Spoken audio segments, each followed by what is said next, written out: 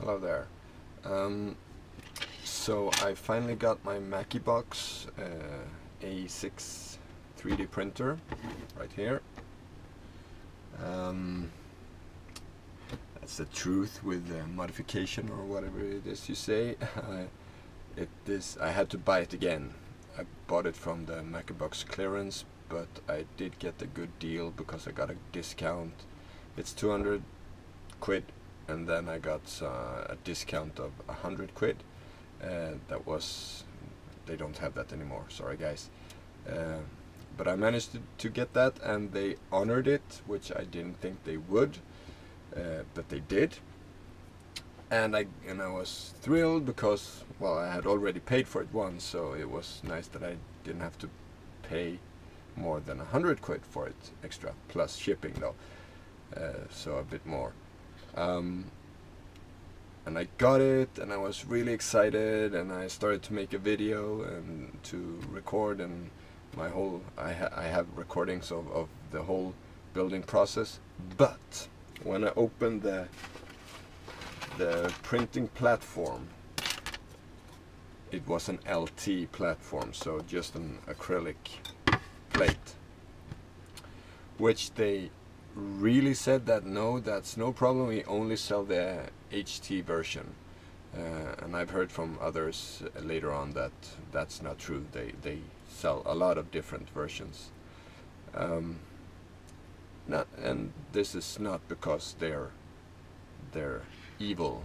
It's just that they don't know what it is they're selling.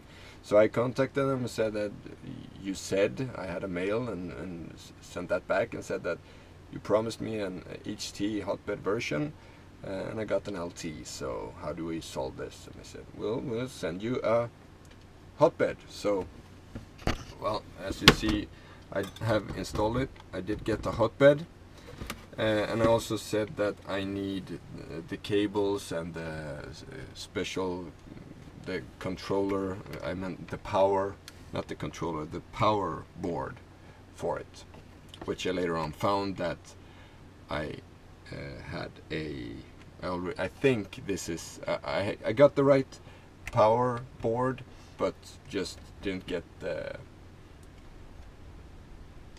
sorry, we have a storm running outside here, so I'm listening in on that from time to time. So anyway, I didn't get the heated platform, but they sent it to me. But they didn't send me the cable, the hotbed cable from the D8 in my case to the hotbed. However, they did send me another D8 instead of the power board, and I also missed another part, and they didn't send me that part, but they sent me another part. So it's, if you buy from Makibox clearance and you don't get what you're supposed to, it's not that they're trying to scam you. It's just that they don't have total knowledge of what it is they're selling. They don't deal with 3D printers on a regular basis, I guess. So since they've shown me so much goodwill anyway, I felt that I don't want to bother them again with even more demands of getting stuff. So instead I went and bought, I thought I can make my own cable. So I bought all the ingredients to make a cable. The local hardware store did not have all the parts needed. So actually they got all the, they're called Mini-Fit Juniors Molex connectors. They didn't have one pair, so I had to buy two pairs and see if I can do something with that. Maybe if I do something with the D8 board, or if I cut these or something. And they also had the 3-pair version, which I need for the hot plate, but they didn't have enough of these I'm not sure what these are called, but the metal thing, the contact thing that's supposed to be inside. So I found this cable. It's for a computer, you put this on the motherboard, ATX port kind of, and then this is for CD-ROM drives and stuff like that. So I bought this, and I thought I can just cut these cables, and it's too short, so I have to make them longer and put these other contacts on. And then also I got the contact for the thermistor. So with all this, I'm hoping that I can get my hotbed to work. So first things first though, I need to remove my hotbed again so I can move around here. And I have John Buford's Makibox assembly step 8 on the computer, so I can follow along and make sure I do it right once I get the cable done. I did see just now, and it seems that he has quite a long cable. I think it's almost 50 centimeters or something like that. So I'll just have to measure in here first.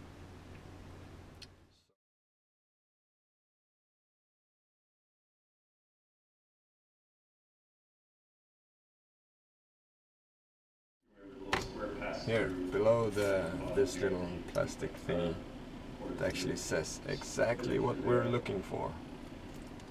So here we have plus 12 volts on the outside, ground, and RT, the resistor, thermistor, or something.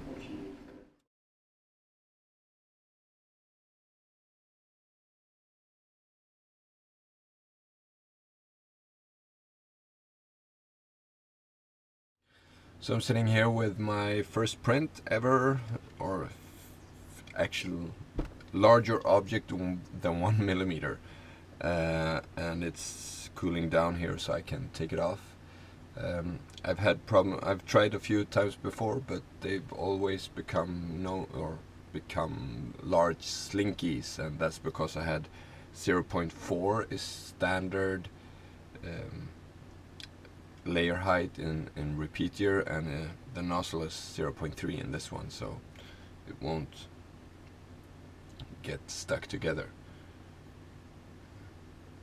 The motors are quite hot. I can't touch them, but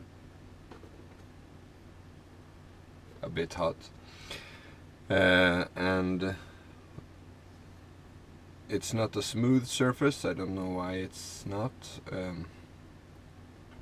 I find the moving of the Makibox is really nice to watch though, and I think it looks as if it's quite straight, even though it's not a fine